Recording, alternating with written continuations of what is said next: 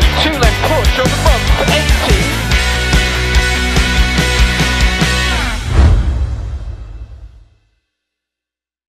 Welcome to Special Stage and our end of season review show, packed with a recap of some of the championships and events we covered in 2016. Sit back and enjoy the next hour and a half of the UK's best rally, track and off-road racing, starting with a look back at the BTRDA season.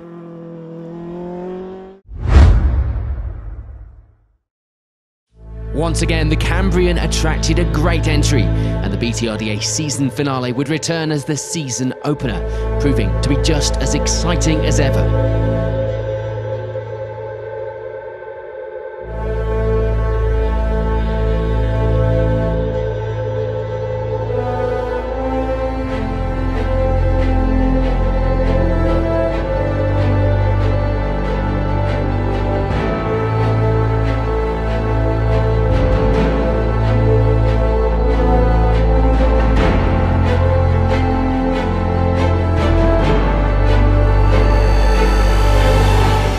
Last year, we'll take this year as it comes, with it being the first round of the championship. We'll go for points and be sensible.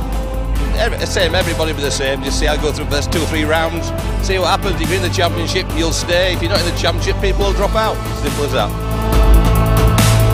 3 months nearly off, quite a long time out of a rally car, so it'll take a bit of getting used to this morning, I think, but as long as it's somewhere near, I'll be happy. We're just going to go a steady ahead and try and get to the finish.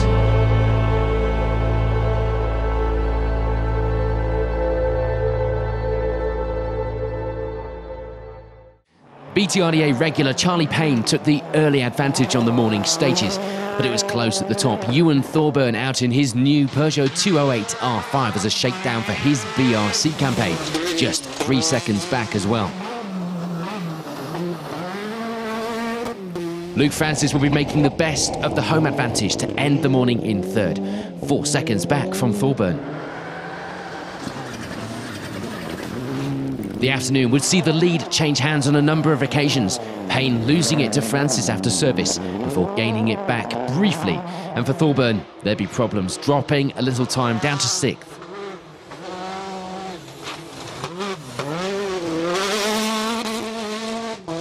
This gave Conor McCloskey a chance to move up the results into third briefly before settling on 4th. His return to the BTRDA going well this weekend. But the battle at the top would continue right to the final stage of the day, with Charlie Payne going into the stage with a 10-second lead, coming out with 2nd place. Luke Francis putting in a time good enough to take victory on his home event.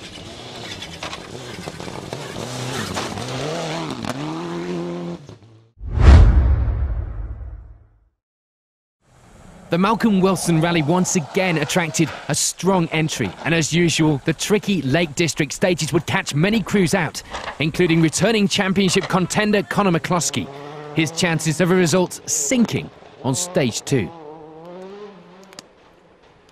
The fight at the top may be missing one of its contenders, but that didn't mean it was any less intense, with David Wright taking the advantage after stage 3, Charlie Payne close behind in 2nd. Stephen Petch will be 3rd at this stage, but they would reach the end of stage 3 with clutch problems in that Fiesta. The results would change throughout the afternoon, Wayne Sisson moving his way up to the final step on the podium and taking the B13 victory. Times would change hands all afternoon between Charlie Payne and David Wright. And sadly for Wright, a drive shaft would end his lead in the final stage, giving the victory to a surprised but delighted Charlie Payne. Russ Thompson would take the Group N victory at the end of the rally, looking like he was on the limit all day long before finally going just over it, causing plenty of damage, thankfully with just a few more corners of the rally to go. And in the Silver Star, Matthew Robinson looked to be back on form in the new car, taking the early lead with Gavin Edwards a close 2nd. These and all the stages in the BTRDA this year new to Edwards. The results, however, would take a bit of a shake-up in the afternoon, with Boyd Kershaw upping the game in the afternoon stages and taking victory. Gavin Edwards still remaining in that 2nd place, and Phil Burton taking 3rd, despite a little trip into a ditch. In the 1400s, it would be the early lead for Dave Brick, looking to add win number 2 to his tally, but it wasn't to be, retiring in the afternoon stages, meaning that it would be the win for Jordan Hone, despite himself having his own problems through the morning stages. And it would be second place in the 1400s for Matt Jackson, the second finish, and indeed the second strong result of the season. Seemingly the troubles of last season behind him. And in a relatively small rally first entry, it will be Dominic Hodge taking victory at the end of the rally over the Peugeot of Emily Retallick.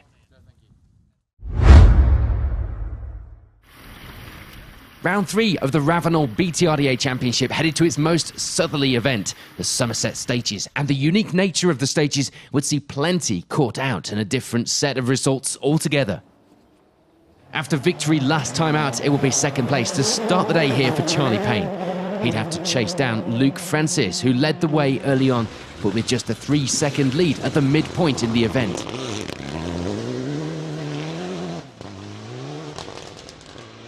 Carl Simmons would be the closest to the leading crews, third at the midpoint, but with a bigger 38-second gap to try and chase down Payne. And Martin and Dawn England bring the Fiesta out for its first BTRDA outing, setting some good pace as well in 4th position.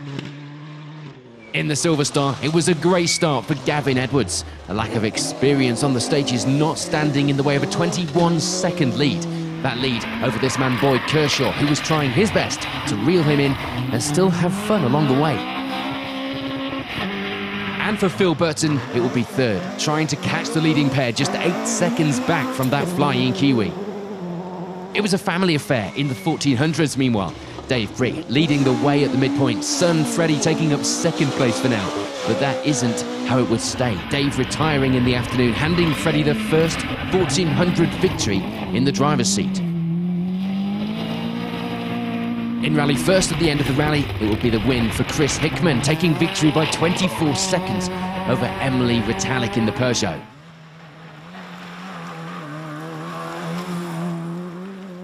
There wouldn't be any change at the top of the Silver Star through the afternoon stages. Phil Burton unable to gain any more time on the leading crews, ending the day with third. And for Boyd Kershaw, it would be second. A close battle, seeing him 10 seconds off the lead. But in that lead and taking victory was Gavin Edwards. A great result to strengthen a great season so far. And indeed, not much would change at the top overall. Carl Simmons happy to take third place in the Subaru. But the fight at the top would continue into the final stages once again. Charlie Payne unfortunately missing out by just 8 seconds at the end of the event. Luke Francis, though, making it 2-1 this season and adding another victory to the score sheet. The Plains Rally this year celebrated its 50th anniversary, and they couldn't have hoped for nicer weather, although with the sunshine came the dust, and lots of it. The event played host, as always, to the BTRDA Rally Series and the Welsh Rally Championship as well, both providing spectacle and entertainment aplenty for the fans. Leader at the end of the morning stages would be Tom Cave, not registering for either championship on this one-off outing, though, outside of his BRC campaign. Julian Reynolds, however, did register for the BTRDA Series, and after 3 stages would be leading the way there, 11 seconds above second place Luke Francis and second in the BTRDA Series, but leading the way in the Welsh Rally Championship contenders at the midpoint in the rally. They would leave Charlie Payne and Stephen Petch fighting it out below them for the final step on the BTRDA podium. Advantage Payne at this halfway point. In the BTRDA Silver Star, it will be Boyd Kershaw taking the early advantage, just 3 seconds ahead of John Rowlands, the only one of the Rowlands brothers still going after Yehan retired in Stage 3. Those two would have a lead over Phil Burton with a slightly bigger 17 seconds deficit there. And in the 1400s, it will be Jordan Hone leading the early charge.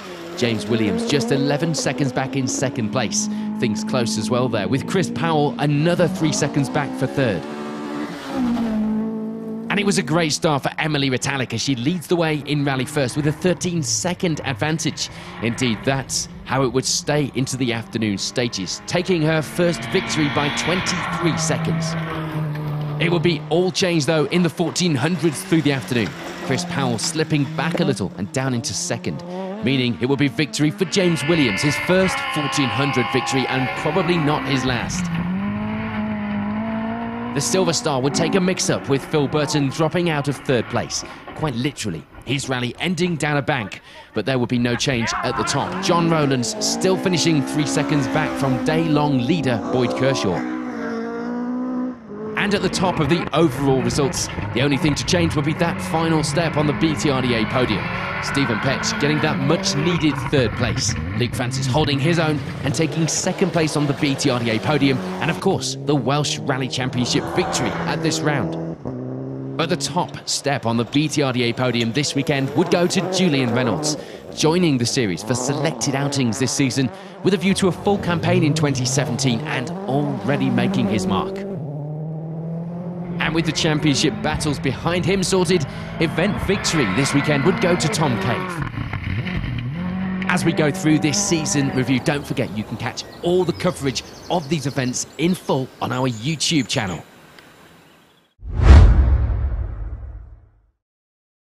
The Carlisle Stages would return to the BTRDA Championship for its second year. And once again, the rally didn't disappoint with its share of excitement and drama.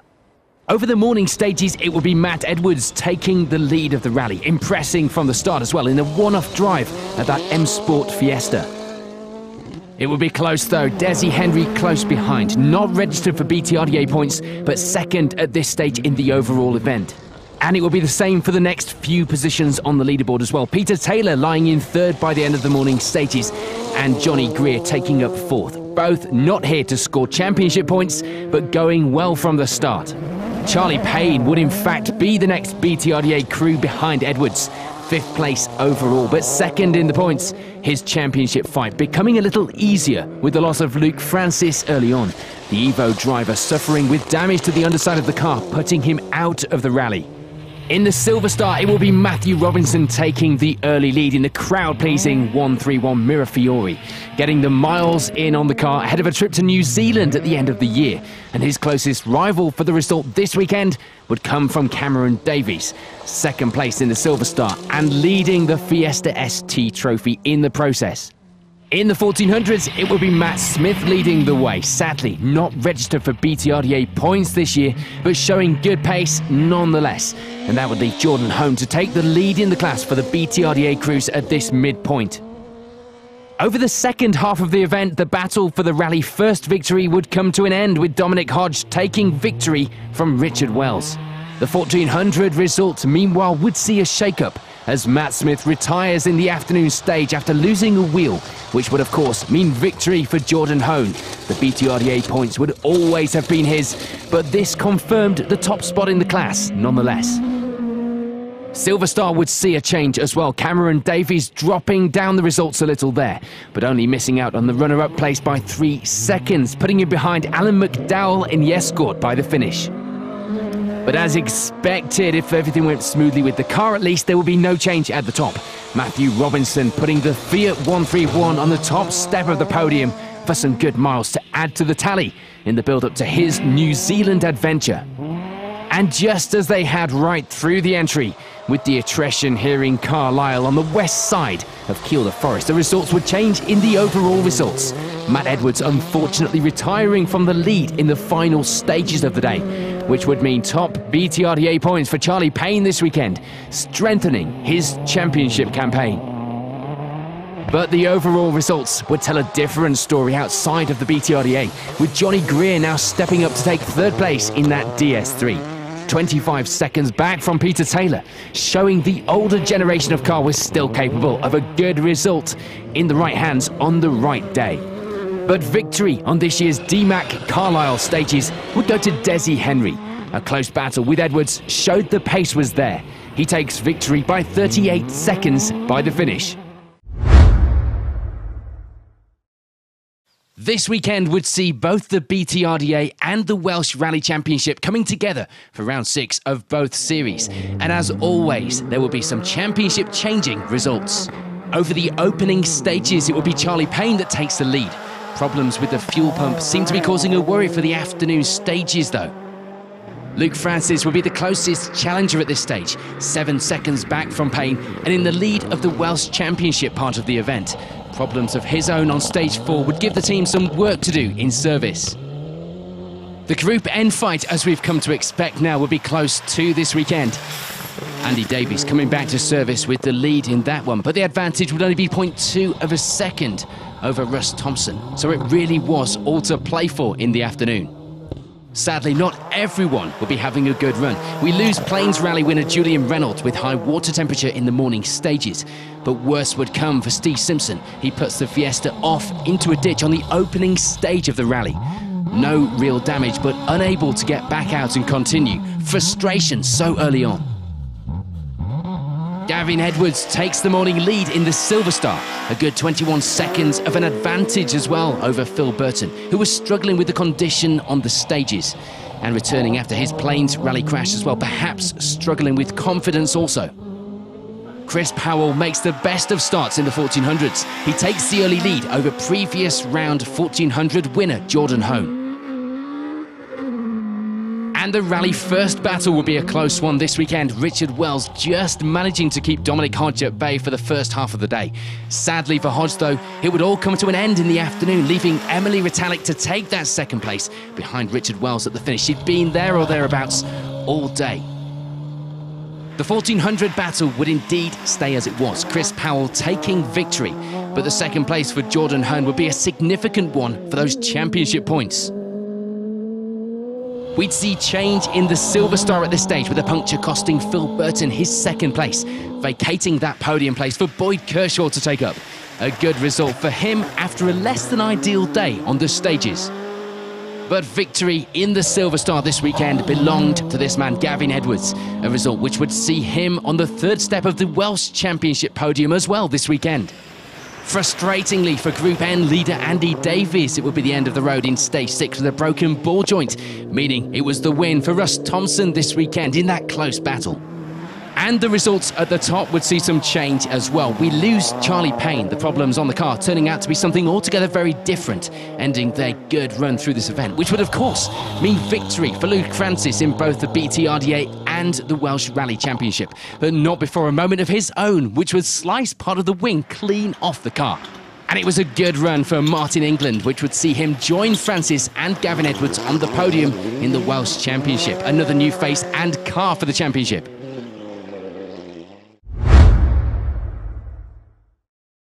After a short break, the BTRDA Championship crews descended on Shropshire, rolling countryside, stunning views and autumn sunshine. Unfortunately, that was yesterday. Today was a different story. This weekend would be all about the championship, the battle between Luke Francis and Charlie Payne. The maths had been done. They knew what they had to do. Francis only had to finish here to take the BTRDA fight to the final round. Unfortunately for him, he would crash out on stage 2, his BTRDA hopes disappearing. For Charlie Payne, seeing Francis off the road would add the pressure of finishing himself. The conditions were tricky and there would still be 4 more stages to get through. He does though maintain second place through the next few stages, going into service happy with holding on to that position. Coming to the championship battle a little late will be Stephen Petch. His pace had been consistent all year, but at a pace not quite there. This weekend, however, was a different story, leading the way to start the day and by a good margin too. Callum Black brings out the new car for its first outing, and some good pace sees him in third. There would surely be more to come from him with a few more events and a bit more seat time in that car. And in the Silver Star, Gavin Edwards would be back on top at the early stage, leading the way over Boyd Kershaw, just 1 second at the end of stage 2, separating them, but that would extend to 24 by the end of the 4th stage of the round. In the 1400s, Dave Brick would extend a comfortable 2-minute lead by the second half of the day. His local stages and the conditions were suiting his driving style too. Brick's closest competition at this stage would be Matt Jackson. Things working well this weekend, the car giving a bit of reliability to lie second in the 1400s. And in the rally first, it would be Richard Wells leading the way after stage 4. He'd been battling with Emily Retallick in the morning, but some lost time puts her down the results a little and hands second to Dominic Hodge, which is indeed how the event would end, with Hodge taking that second place and Richard Wells taking the rally first victory. The 1400s would remain the same too, with Matt Jackson happy to make it to the finish, but second place, an added bonus. There would, however, be no catching Dave Brick. Everything had gone to plan this weekend. He takes the 1400 victory. In the Silver Star, Gavin Edwards goes into the final stage with a healthy lead, backing off to play it safe. Unfortunately, a little too much, and only just retaining the lead by the finish, with Boyd Kershaw narrowly missing out on the Silver Star victory by just 4 seconds. But all of those stories would have to wait until the final round in Yorkshire. For this weekend, it would be all about the Gold Star, and with a nervous final few stages, it will be Charlie Payne coming out on top, taking the 2016 championship title this weekend. Previous champion Sean Gardner climbs his way up the results in the final stages to make the final step on the podium and throw another potential contender into the ring for next season. But this weekend, it will be victory for Stephen Petch, the win finally coming. Too late for this season's title, but a boost of confidence ready for a full-on attack in 2017.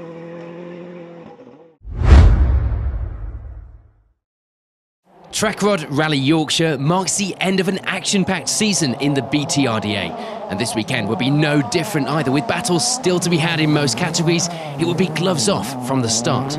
Charlie Payne took the early honours. He had the championship in the bag, but the co-driver title was still to be settled here. Carl Williamson now in prime position to take that home with him this weekend and join his driver on the top step of the podium. Carl's closest rival for the co-driver's title will be just 21 seconds behind, though. Stephen Petch and Michael Wilkinson struggling a little with anti-lag problems in the opening stages of the day. The Group N fight will be another to be decided here this weekend. Richard Hill taking the lead there, but not in line for the championship. That task would fall to Russ Thompson. He needed a good result here, but not necessarily victory. So the drive this weekend will be a calculated one, and one which needed managing. In the Silver Star, it will be Gavin Edwards leading after the opening stages of the day. And indeed, he arrives back at service as our new Silver Star champion. His battle this weekend will be with current champion Boyd Kershaw. But sadly, Kershaw rolls the car on the opening stage of the rally. In the 1400s, it was Jordan Hone's championship to lose this weekend. No doubt feeling the pressure and hearing every noise from the car as he leads the way and tries to ensure that he reaches the finish. The return of previous Rally First champion Joe Evitt would be where second place in the 1400s would be at this stage. 34 seconds back from Hone. And in Rally First, it was looking good for Dominic Hodge. He was favourite to win going into this round, but it was a tough event and he still needed to push to the finish. Over the next stage, there wouldn't be any change at the top. Charlie Payne still doing what he needed to do for his co-driver and indeed for the local honours. The Silver Star would see some change though. Gavin Edwards dropping down the times and retiring soon afterwards. The dry sump reservoir in the boot of the car coming loose. He didn't want to cause any more damage or risk what could potentially happen with something like that. So the lead in the Silver Star for this weekend now belonged to Phil Burton. On to the final stages of the event, and the Rally First would see a change. Richard Wells taking victory this weekend, but that didn't affect the championship overall. Dominic Hodge taking an emotional second place this weekend, enough to give him the championship victory for 2016. In the 1400s, it would be plain sailing for Jordan Hone meanwhile. After an up-and-down season, the championship was finally his, taking victory here over Joe Evitt, but the championship title going over the water to Ireland. With Gavin Edwards taking the title in the Silver Star despite retiring at the final round. It left Phil Burton to take up the lead position. He held that to the finish, a good end to a mixed season for Burton. In the overall results, we wouldn't see any change at the top. Russ Thompson walks away this weekend with the Group N title, and it would be a good result of third place as well for Phil Pickard. Despite some issues during the day, hopefully this result will see him campaigning the car full-time in the BTRDA next season. And frustration for Michael Wilkinson. It would have to be second place in the event overall.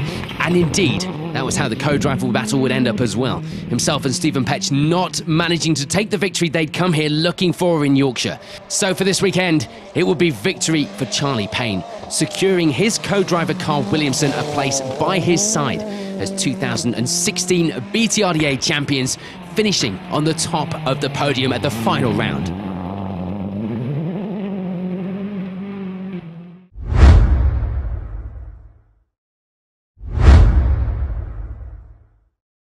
Round 1 of the 2016 Mintex British Historic Rally Championship kicked off in a rather wet and foggy Wales this weekend at the Red Kite stages. But that didn't stop the competitors from putting on a show for those that braved the conditions to go and marshal or spectate on the event.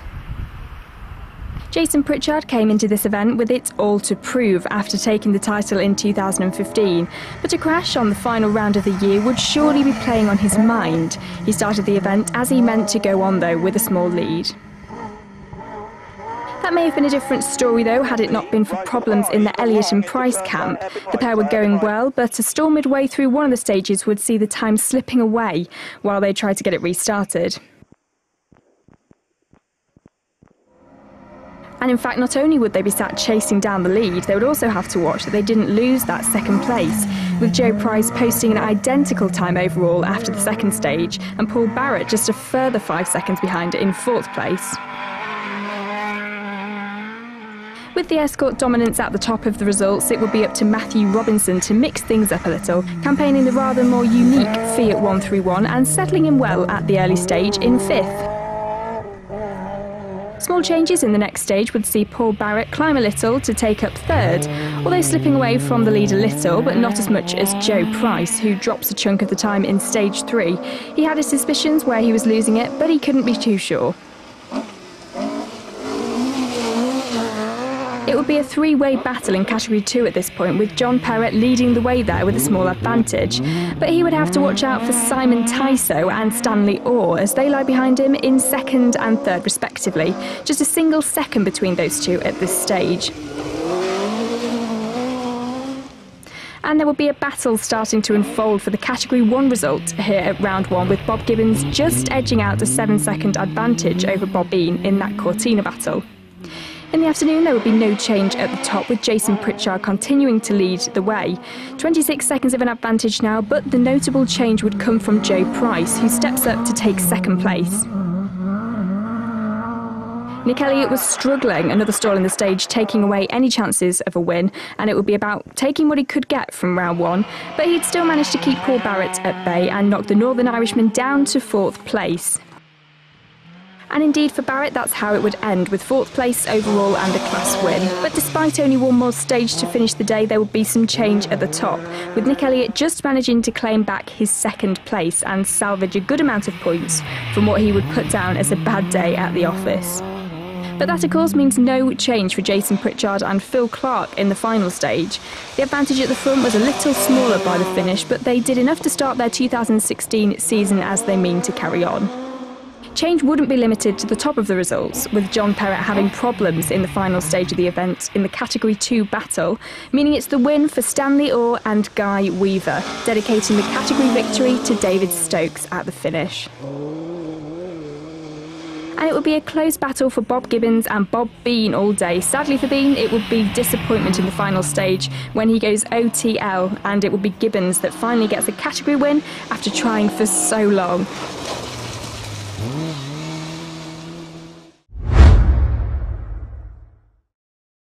Round 2 of the Mintex British Historic Rally Championship, just like Round 1, took place in tricky conditions, and the quality entry would make for some close competition. Once again, it would be Jason Pritchard that took the lead, 6 seconds of an advantage on the opening 2 stages, extending that to 14 seconds by the end of stage 3. For Nick Elliott, it would be an all-too-familiar start to the event, hitting a chicane on stage 1 and a return of the car's mysterious starting problems, meaning that he loses around 30 seconds and drops down the results. Paul Barrett comes to round 2 on the back of a great result last time out, but a puncture early into the opening stage would set him right back on the leaderboard. While for Joe Price, things would be going okay. A few small mistakes would lose him a little time, but he reaches service with third overall. Stanley Orr reaches service with the lead in Category 2, with some good times putting him in 6th place on the overall results as well. But it had been that way from the start, with Adam Milner once again showing a giant killing pace to lead the category and even record a joint second fastest time overall on the opening stage. Sadly, that would come to an end on stage 3 when he crashes out. And in Category 1, it would be the lead for Round 1 winner Bob Gibbons, taking the early advantage in the category over Bob Bean and reigniting that battle from the opening round this weekend. And that would be a battle that continued into the afternoon, but it would be Gibbons that comes out on top once again and takes the category victory here at round 2. Phil Jobson has a good run in Category 2, taking second place at the end of the event, but the lead would remain with Stanley Orr to the finish, taking his second category win in as many events. In the overall results, it would sadly be a drop down to 9th place overall for Joe Price in the final stage, but it will be a great afternoon for Paul Barrett. A recovery mission after the Stage 1 puncture would see him move up to take 3rd place overall and the class win. The opening stage's mistake would be the one that potentially lost the event for Nick Elliott, but a good run after that would see 2nd place at the finish once again. Not ideal, but this was only the start of a long championship season ahead. And that of course meant that Jason Pritchard takes the win here at Rally North Wales, adding another maximum points score to his championship campaign to continue his defence of the title.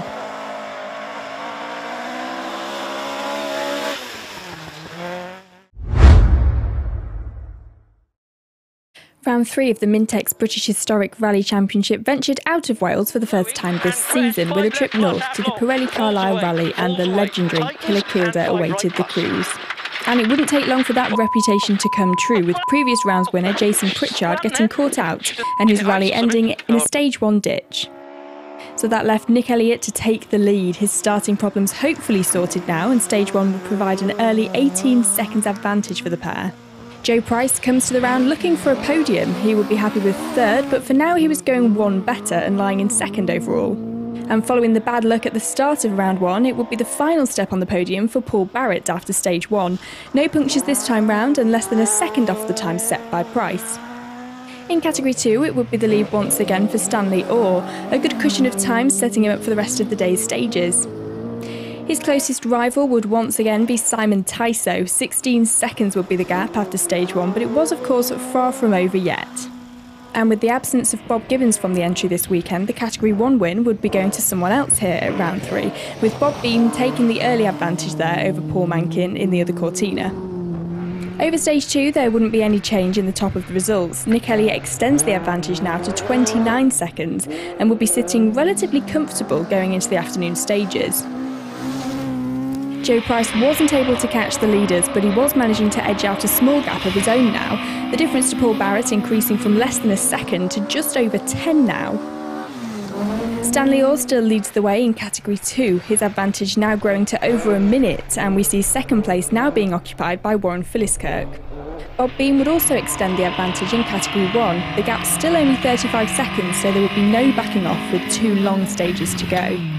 And indeed that would be how it ended, keeping the pace up and taking his first category win of the season. Stanley Orr reaches the end of the event this weekend with the category win, making it 3 from 3 and proving to be the one to beat this season. He takes the victory over Simon Tyso, who manages to step back up to 2nd place in the second half of the day. But the real change would come at the top of the results as Nick Elliott heads into the second half of the day with what should have been a comfortable lead, only for a mistake in Stage 3 to put a very abrupt end to that challenge. So that meant all change at the top of the results. Matthew Robinson capitalises on the changes and moves up for his best finish in the Fiat, 30 seconds behind Paul Barrett, himself finally getting onto the podium this season with 2nd place.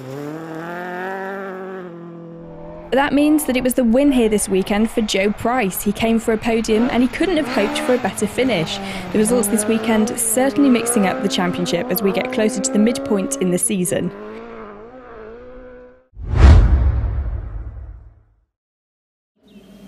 The 7 Valley stages would be the 4th time out this season for the Mintex British Historic Championship, and for the first time the sun was shining, but of course that would mean dust and plenty of it. With the shake-up in the weather came a shake-up in the results, but for Joe Price, winner at the previous round, it would be a lead to start the day here at round 4. After crashing out at the previous round, Jason Pritchard will be looking for a finish here, starting the day with 5th, but that would all come to an end on Stage 4 when he rolled the car close to the finish of the stage.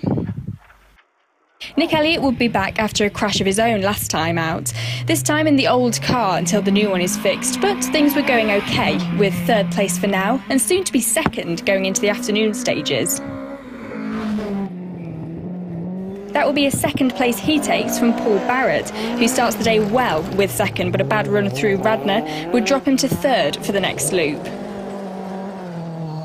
Adam Milner once again showed some fantastic pace in Category 2, not only leading the category but lying in 4th overall amongst the leading crews. Sadly, that would turn to 5th when he caught some dust in Stage 4. Dust from Stanley Orr, who was suffering all day with punctures, meaning the category win wasn't looking likely for him this time round. And the Category 1 lead at this stage would be in the hands of Bob Bean, winner last time out, and the confidence was high coming into this round. And indeed, that would continue to the end of the event, Bean taking the category win to make it 2 in a row. Sadly for Adam Milner, his good run would come to an end in the final stage when he looked set to make the category win and 4th place overall, but would clip a bank and retire in the stage. This meant that it would be the first category win of the season for Simon Tysoe. It had been close going into the final stage, just 2 seconds behind Milner, but the win belonged to Tysoe this weekend. The drama wasn't contained to Category 2. The top of the results would also see many changes, the first of which would be the loss of Joe Price. He has a problem with the car in Stage 6 and drops right down to 15th place. So that left the door open for Nick Elliott to take the lead, already jumping past Paul Barrett on the results in the early stages, but sadly the drama wasn't over yet, with Elliott getting a puncture in the final stage and dropping out of the lead and into 2nd place. That of course means that it's Paul Barrett who will be there to pick up that place. There were only 6 seconds between them going into the final stage, but the win was certainly unexpected, but welcome for the current championship leader.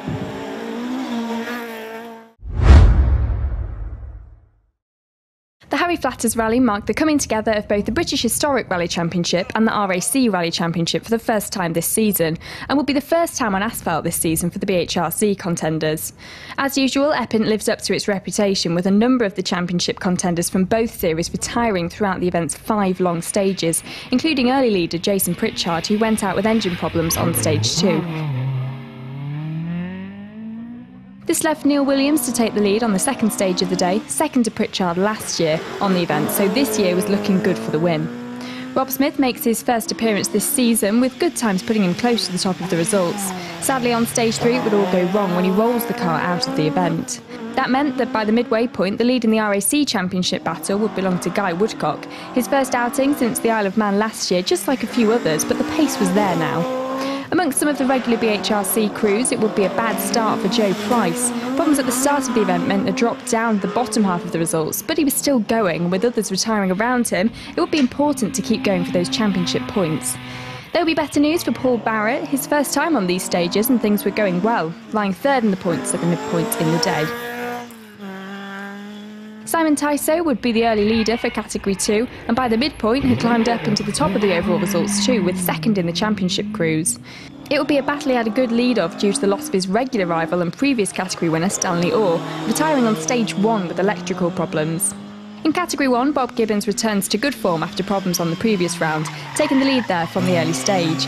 The category would also add to the increasing retirements list early on with the loss of Phil Harris in the Mini.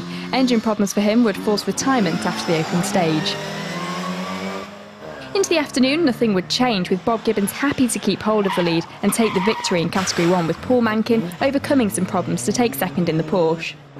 The Category 2 fight wouldn't change either, with Simon Tysoe taking the victory there. Another category win to add to the list this season, and promising results going to the second half of the season. And for Neil Williams, it would be a perfect weekend, taking the win after gaining the lead early in the event and bettering his 2nd place finish of last year's event. The result here for Paul Barrett means the championship win that started off as a long shot was now looking very possible. Good points from this round strengthened the lead, and all eyes would now be on the second half of the season. In the RAC Championship, there wouldn't be any change in the second half of the day for Guy Woodcock. He settles back into the car after the long break and takes maximum points, ready to head back to the Isle of Man in September.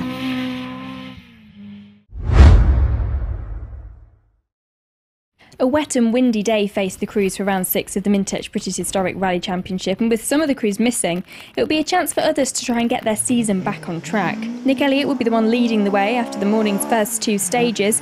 A suspected diff problem would cause a worry, but it would be traced to a broken wheel, certainly a relief as he needed the points this weekend. Joe Price would be closest to Elliott, a late entry this weekend, to try and get himself some much needed points too. Not happy with the feeling in the car coming into service, but then not many would be. Steve Bennett will be having a good run, not feeling happy in the car either, but with everyone reporting the same problems at the end of the stage, it seemed that they were doing better than expected. 3rd place for now. And for Jason Pritchard, points here would be vital. A bad season recently would need to be turned around before the Isle of Man in September. In Category 2, it will be Simon Tyso that leads the way. Stanley Orr not here this weekend, so his main rival will be Warren Philliskirk, 21 seconds behind after stage 2 of the event, himself having a spin in the first stage of the morning.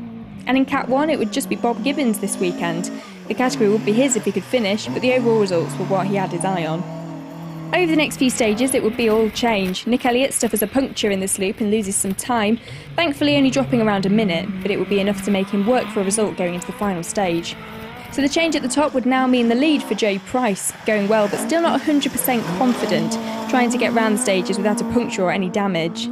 Jason Pritchard wouldn't be enjoying the conditions, but with a handful of non-finishes already, he needed this result and needed to push on through the final stage, and lies in 3rd place at this point. There wouldn't be any change in the category lead for Simon Tyso. Gearbox problems all day had meant things were not going exactly to plan, but he was still going, which was the main thing. His main rival in that class would be Warren Philliskirk, who manages to avoid any spins in this loop of stages and get a good clean run now some of the top layer of mud had gone. And of course for Bob Gibbons it would still all go to plan for the category result, and indeed that's how it would end, taking the category win from this round and looking good for the championship on the Isle of Man next time out. And over that final stage of the event, the drama wasn't over, with Joe Price going into the stage in the lead. The maximum points looking good, the conditions would unfortunately get the better of him and he'd slip off the road and damage the car. Unable to continue, it'd be retirement after such a strong run on the event. So that of course meant change in the lead, and for Nick Elliott that would mean victory. He needed the result as much as anyone, especially as he wouldn't be in the Isle of Man, so the victory would be welcomed. It wouldn't be an easy win though, holding off Jason Pritchard in the final stage to take the victory by only 3 seconds.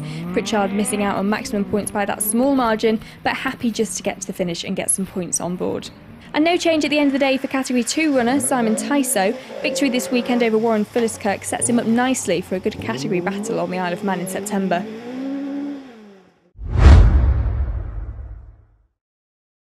The next stop for the crews in the Mintex British Historic Rally Championship would be the Isle of Man, the longest and one of the most demanding events in the calendar. And with the event being split into 2 parts, it means double chance of adding to the championship points total if things go to plan. Onto the stages then, 3 in total this evening, and of course run entirely in the dark. Ryan Barrett and Paul McCann were expected to go well, having done the event for the last few years, and they did just that. So they lead the way at the end of the first day by around 5 seconds. The pressure would be on for Jason Pritchard and Phil Clark. Their season hadn't gone to plan, with a string of non-finishes in the middle, and the Isle of Man this weekend would be the last chance to salvage a win in the championship. 2nd place for now, and happy things were going okay. Stanley Orr and Guy Weaver come here looking to take the Category 2 win for the season. Missing the last round meant that both scoring rounds this weekend would be important. They put in some fantastic times on the opening day to lie in 3rd place overall and lead the Category 2 fight. Paul Barrett and Di Roberts come into this round with a chance at the championship title. It wasn't something they expected at the start of the season, but it was a reality now. They have a few issues with the right setup of the car, but end the day in 4th. Last year's event hadn't been good to Sean Rayner and Declan Deer. Crashing out on the 2nd day, they make a cautious start to the event through the night stages and end day 1 with 5th place overall. Simon Tyso and Paul Morris had a good run through the opening stages, but were disappointed with their pace. At least now they knew what the pace was at the top, and they could up their game on day 2. So the crews got some rest last night, which is probably good because plenty more stages today, including the end of the first point scoring round this weekend. So let's head out to the stages to bring you all the action. 4 stages this morning for the crews, with just less than 40 miles for the crews to cover, and it would be all change at the top, with Jason Pritchard and Phil Clark now leading the way, and now with a good margin of around 30 seconds. Ignition problems in this morning's stages will see Ryan Barrett and Paul McCann drop from the lead. Thankfully, the pair managed to maintain a place at the top with 2nd overall, and will be on a push to get back up to the lead in the next few stages. Paul Barrett and Di Roberts were happy with the pace now. The setup issues from last night were sorted and the pair could enjoy the stages and have a push. Third place for now and leading the D3 class. Stanley Orr and Guy Weaver would unfortunately drop a place overall in this loop, lying in 4th place for now, but that will be incidental as they reach service with engine problems and sadly would have to retire. This of course meant that for Simon Tysoe and Paul Morris it would now be the category lead. Things were going okay for the pair, the pace was improving and they were getting used to the stages now. On to the final 2 stages in this leg of the event, and of course the first of the point scoring rounds. No change at the top, Jason Pritchard and Phil Clark still lead the way and indeed collect a maximum score on this round. It would go some way to help with the championship, but it was far from over yet. Things were starting to improve again for Ryan Barrett and Paul McCann. The car repaired now and able to push. They get to the end of the leg with 2nd place just 8 seconds back from Pritchard ahead. Paul Barrett and Di Roberts hang on to 3rd in this loop, a good result towards the championship and a good place to be in overall. Things were going well, but they had plenty more to do if they wanted to keep their chance at the championship win this season. The loss of Stanley Orr means that the job of category win becomes a bit easier for Simon Tysoe and Paul Morris. It didn't mean they could back off, but this round of the championship was done and the win was theirs.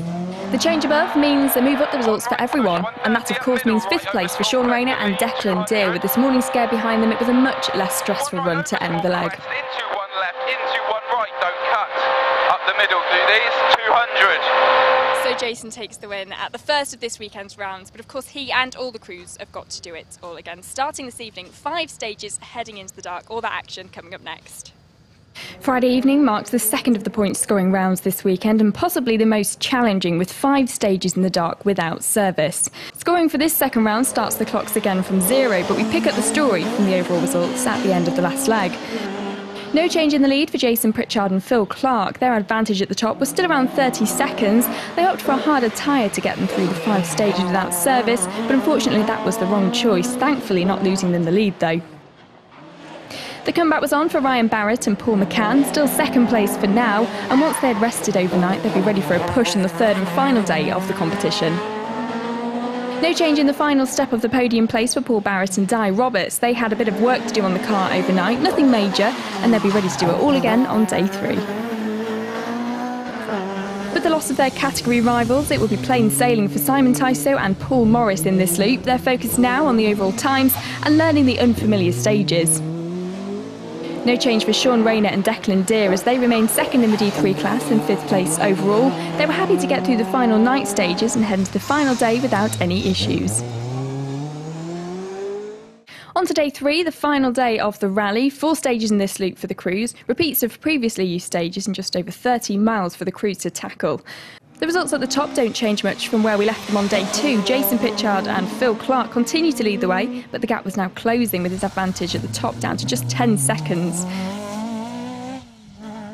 Ryan Barrett and Paul McCann were gaining back some of the lost time now. They were within 10 seconds of the lead, and with 2 more stages to go, they intend on catching Pritchard to take the overall win. Paul Barrett and Di Roberts were giving everything they could now. The times were good, the car outclassed by those ahead, but the pair were still managing to keep up and remain in 3rd place with just 2 stages to go. For Simon Tysoe and Paul Morris, the result was looking good. They continue to lead the way in Category 2, and with news coming from the stages that Phil Jobson and Arwell Jenkins had gone off, it looked like their lead in the category will be extended even further now. And for Sean Rayner and Declan Deer, things were still going to plan. 5th place overall for now and 2nd in the class, a result they'd be happy to keep to the end of the event, given the choice. On to those final stages then, including the Classic, with the crews finishing in front of the TT Grandstand. Sadly for Simon Tysoe and Paul Morris, they would go off into a ditch in this final loop, lose around 10 minutes, and with it the lead of Category 2. After much help from the spectators, they do get going again and end the day with 10th place overall, but the result this weekend does secure them the category win overall in the championship this season.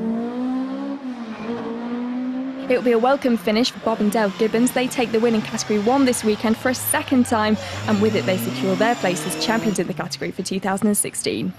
For Barry Jordan and James Grattan-Smith, the loss of Tysoe from the Category 2 lead would mean the win would be theirs. A great end to the event and the first time a non-Ford car had won the category. A great reward for campaigning something different in the BHRC. On to the podium places then, and it will be third for Sean Rayner and Declan Deer. A surprise for the pair who didn't quite believe it, but consistency and some good pace helped them be there when others around were retiring. Sadly, one of those would be Ryan Barrett and Paul McCann. Their good run and chances of a win were ended in the final stages when they retire with a lack of oil pressure in the Escort. This, of course, handed that second place to his brother, Paul Barrett, and Di Roberts taking that runner-up place at the end of the event. The title fight going into the final round at the Track Rod in a few weeks' time.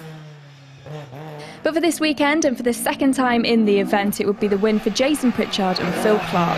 They hadn't had it easy and the pressure was on. Only the final round stood in the way of his championship title, but it was far from over yet.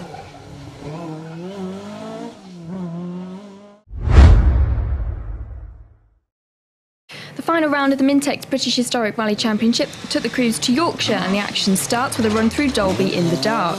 Matthew Robinson will be back out for his local event, leading the way by a significant 26 seconds after the opening stage of the event.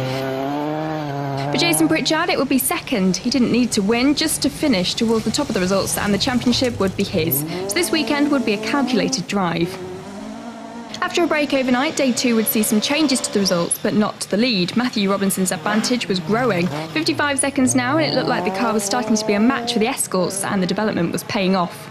He leads the way over Steve Bennett. Problems on the night stage hadn't helped the times, but things were starting to improve now. Adam Milner returns to the stages after some time away. The pace was good once again, but it was the finishing record that was his downfall on previous events. For now, he leads Category 2 and lies in third overall.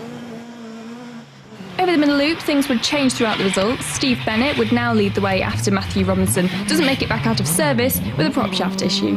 It would also be a place gained for Adam Milner overall, up to second now, and of course still leading the category over Warren Philliskirk. There will be a battle this weekend in the D3 class, with Sean Rayner leading the way there. He'll be fighting for that place with Ben Friend, who unfortunately loses some time in this loop with a couple of spins. And indeed, that's how the battle would end, with Rayner coming out on top at the end of the event and taking the D3 class win for the season. For the Category 1 result, it will be Bob Bean taking the honours this weekend, the car's last event before a reshell over the winter and some much-needed TLC. Adam Milner manages to keep the pace and reliability this weekend as he reached the end of the event with the Category 2 win, and more impressively, the times mean he finishes second place overall. And for Jason Pritchard, this weekend was about the championship. He gives a measured drive to the finish to take third place overall, but of course maintains his title as the British Historic Champion for 2016. Well done. Cheers, Phil. Well done. Cheers, well done. Not going to say anything at the moment. No, got to get back to the finish yet. But this weekend the win would belong to Steve Bennett. He'd given himself the target of a win before the end of the season, and he did just that, 47 seconds ahead at the finish.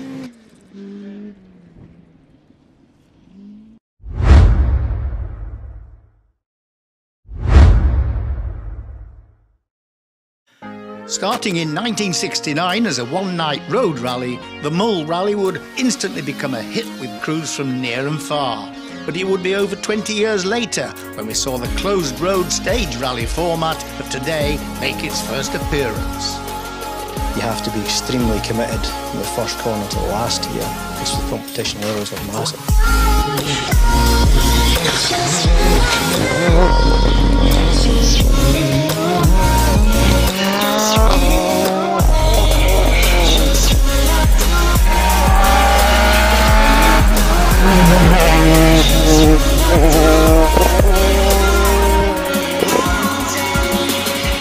Yeah, it's a good start, clean start, so it's nice for a change for me. We're here, we can still progress. That's the whole point of this weekend, is to get it the way we want it. We're on Irish settings just now, this is not Ireland.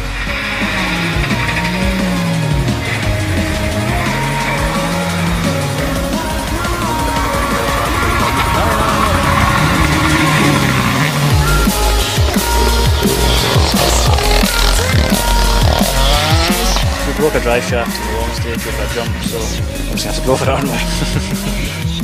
It's there to be had, you know, for 15.5 miles or something. It's a bit of an ask, but we'll have a go. It's a massive win. It's kind of the best we could have hoped for, isn't it? The best way to respond, so I'm very happy.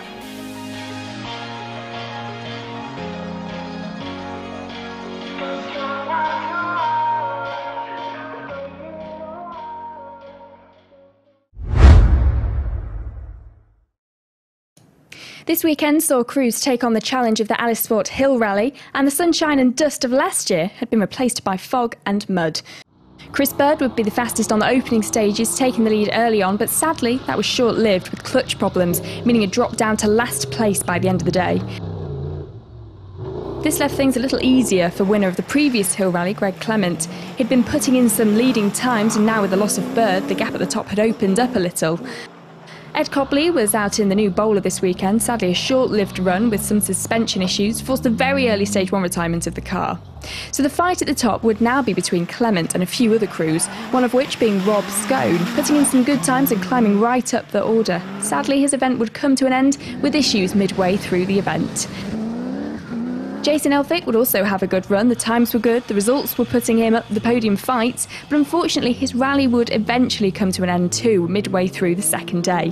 This meant that for Henry Webster, luck would finally be on his side, with the car and crew working together well, not giving any problems for a change, and meaning that second place was the result at the end of the event. A fantastic achievement to be mixed in with the top of the results in the production car. Amongst the other battles, third place would be the result of Simon Haycock, a good drive all weekend and gradually moving up the times to take that final podium place. It will be a bitter end for Martin Jones, up as high as the podium places, but a final stage puncture would see the wheel of the car destroyed, along with the hopes of that podium place. Aside from the win, there was one other big story this weekend, with Chris Bird resigned to last place on day one. Repairs were made to the car and he'll be back out to try and work his way up the results. Some impressive times throughout the day would see him manage to jump from last to 7th by the end of the event, and only 2 minutes off the podium places. But there was no taking that victory away from Greg Clement. He makes it 2 Hill Rally wins in a row, proving that the pace in that new car this season was making him one to watch for anything that he enters.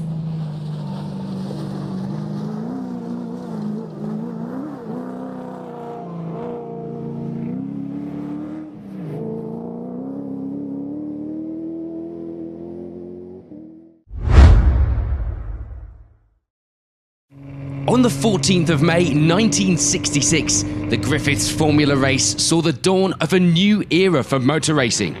Sports cars built before 1955, obsolete for 10 years or more, were finally back on the grid, finally able to build their legacy. That legacy has become the historic Sports Car Club, and arguably everything else we now know about historic racing.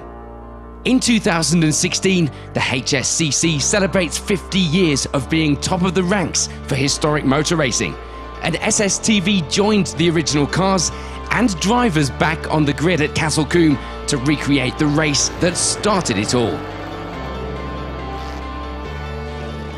The start of a year of high-profile events to mark 50 years of being Britain's leading organiser of historic motor racing, the HSCC's season opener featured a wide variety of championships, star cars and star drivers.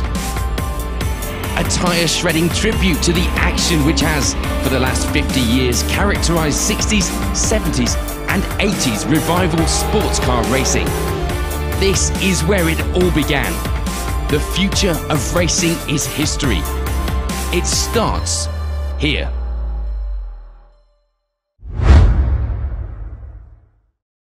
With a great entry, competition would be tough on this year's Harry Flatters Rally, and for multiple-time winner of the event, Damien Cole, it would be a bad start. A puncture on stage 1, dropping into 10th, and with a big push to get back to the top of the results. This left Andy Fraser in the lead. The car finished with some last-minute prep before the event, but thankfully things were running well to take a small lead by the midpoint of the day.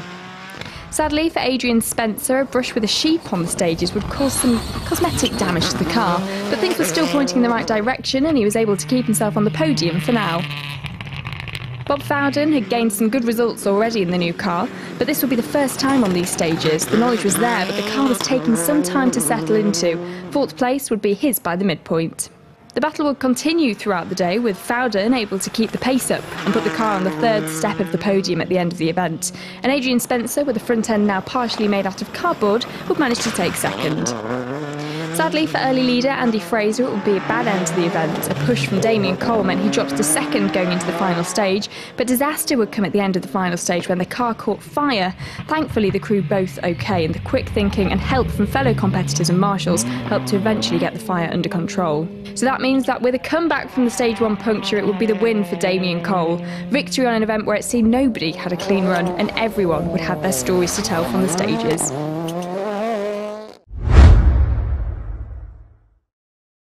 Just as the traditional rally season comes to a close, the Motorsport News Circuit Rally Championship comes to life for its second season, starting once again with the Neil Howard Memorial Rally at Oulton Park. A packed entry list of national rallying and single venue crews alike gathered at the Cheshire venue for what was to become an action-packed and challenging season opener. It will be Kevin Proctor that led from the start. Rallycross skills no doubt being put to good use on the extremely slippery infield sections of the opening stages that caught so many out. Proctor's lead would be over another Fiesta man, this time James Yates. Almost a year since his last outing and then in a different car, but back on the pace right from the start and lying second after the opening stages of the day. Over the next few stages there would be no change at the top. Kevin Proctor still leading the way over James Yates. The gap at the top was only 10 seconds though, due in part to a puncture for Proctor that meant arriving back at service with very little of the wheel remaining. And getting in on the fight now will be Steve Simpson, winner of this round last year and clearly trying hard to retain that title for 2016. John Stone and Carl Williamson joined the championship early this season. With the first 3 rounds already entered, they would hopefully be looking at a full campaign this year. Sadly, things started to go wrong on stage 3 with the water splash causing the pair problems with the car. Over the next pair of stages, there would be no change at the top. Proctor still leading the way, but change would come in second place. James Yates getting stuck in a chicane and losing some time, meaning he drops down to third with Steve Simpson happy to step up and take that second place on the leaderboard at this stage. That would, however, change in the next few stages. The engine on the Subaru calling it a day after a busy season. Thankfully, the car was due for a rebuild anyway, and at least it went out with a final crowd-pleasing run this weekend. So that left James Yates able to move back up to second, showing that the year out of the car certainly hadn't slowed him down at all. Maybe a second car could be on the Christmas list in the Yates household this year. The loss of Simpson would also see a final change to the podium as event sponsor Graham Coffey steps up to take that third place at the finish of an event he thought in hindsight he would have been better suited to the Fiesta. But that all means no change at the top. Kevin Proctor coming away with victory after leading all day. It hadn't been without its issues, including rearranging some of the scenery in the final stages of the day. But victory was Kevin's and hopefully will be the start of a full campaign in the championship this season for the Fiesta driver.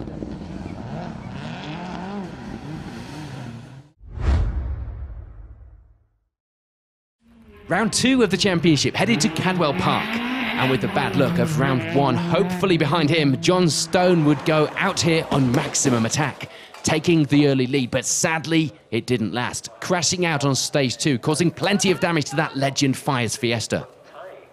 So that would mean it's the lead for Ian Woodhouse now.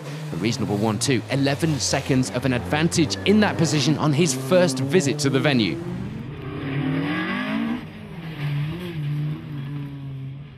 For Steve Quigley, it will be second, leading the way in Class 4, and with the good result at round 1, this was certainly showing promise for a good season ahead. Paul Swift returns with the car all fixed after his collision with a barrier at the opening round. Things were going well here to lie in third place, although a small alternator problem would be causing a slight issue.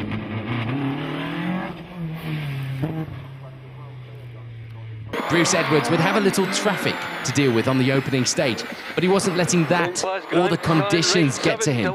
He ends the loop with 4th. Onto circuit to right 9. And for Martin Hodgson, it will be 5th, finding the stages tricky but managing better than some this weekend. With the stage lost due to accidents, it will be a slightly shorter run in the daylight for the crews, but there will be no change at the top for Ian Woodhouse, leading the way still, but only by 14 seconds. There would though be change in second. Paul Swift stepping up to that position.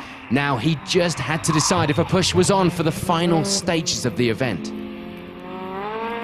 Things were not going quite so well for Steve Quigley as he hoped, although third place was still a great place to be, and of course still leading Class 4. It's all about the championship, but that's hard to think about when you're out there on the tarmac.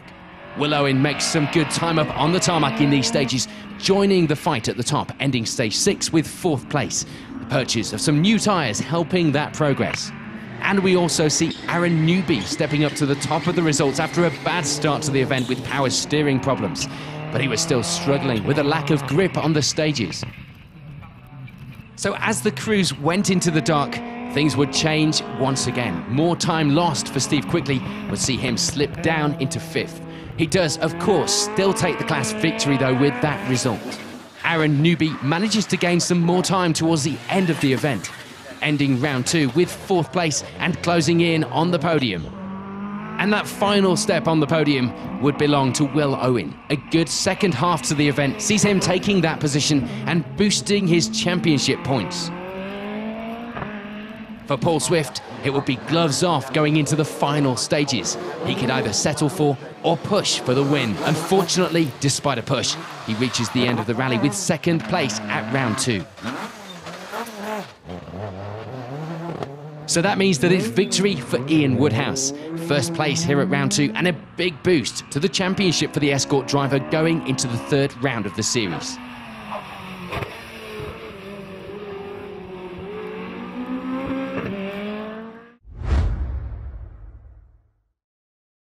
Round 3 of the Motorsport News Circuit Rally Championship headed to the only 2-day event of the calendar, the Rockingham Stages. And over the early half of day 1, it would be Rhys Yates leading the way. His brother had already given the car a podium place in the opening round of the series, but now it was his turn. Paul Swift would be 2nd, and with Yates not registered for the championship, it would be Swift that led the way there. The question is, would he push or be happy with 2nd in order to get those maximum points in the championship campaign? Once again, just like at round 2, rear-wheel drive would dominate the top 10, with Paul King next up on the results behind Swift, just 2 seconds back in that 3rd place overall. And for Bruce Edwards in the Darien, it would be 4th. The conditions on the stage getting a little better for the rear-wheel drive crews as the morning went on, which of course meant more speed. Alan Kirkcaldy joins the crews this weekend, not registered for the series yet, but he had been up against the regulars before, so he knew the pace and was keeping a good one himself in 5th. Over the next few stages, there wouldn't be much change. The lead of the event would still be Rhys Yates's, the advantage now over a minute in that position and not backing off at all in the Fiesta. But an incident with a tyre wall would cause the crew a scare going into the overnight service halt. Change would now come in 2nd place though, with Paul King taking that position from Paul Swift. The time's still close though, King going from 2 seconds back to 3 seconds ahead. And that, of course, meant a move down to 3rd for Paul Swift. A good place to end the day and mount an attack for day 2. Of course, still leading the way as far as the championship standings were concerned at this stage. On to the 2nd day of competition then, and a cold start to the rally, but it didn't change anything for Yates. Leading the way still, and the advantage growing. It didn't look like anyone would be catching him this weekend. There will be further change in the other positions though. Bruce Edwards putting in some good times to move up the results now into 2nd. And for Alan Kirkcaldy, it will be a move to 3rd. The times were close, not much separating the crews at this stage in the event. It was all about keeping it clean, smooth, and out of those walls. For Paul Swift, it will be 4th, now lying 2nd in our championship runners behind that Darien up ahead. So a push would be needed if he wanted maximum points this weekend, and you can bet he did. And for Paul King, it will be a drop down to 5th. Still up there with the crews ahead, but not quite enough with them to keep that podium place at this stage. Frustratingly for Swift, that wouldn't be the way it ended. He ends the rally with 5th place. It was still good enough for 2nd in the championship though, and a result that couldn't be sniffed at, given that that is what it's all about. For Paul King, it would be a place gained to move up to 4th. A good end to the rally, but sadly not the podium he'd had in his sights earlier on. Alan Kirkcaldy ends the event with the final step on a very Scottish podium. The engine going in for a rebuild now after a good finish to his 2016 season. Bruce Edwards maintains that good pace into the final stages of the rally, taking second place overall and the lead in the class, of course, now leading championship crew here at round 3. But for this weekend, it would be a story of one man and one car. It was victory for Rhys Yates in that Fiesta. His first overall victory, and a great way to end his 2016 season in style. So that's it for our look back at 2016. We look forward to joining you on the stages, bringing you plenty more coverage throughout this next year. But in the meantime, if you missed any of our shows, then why not download the app or check out any of our social media for links to our previous coverage. Thank you for watching Special Stage.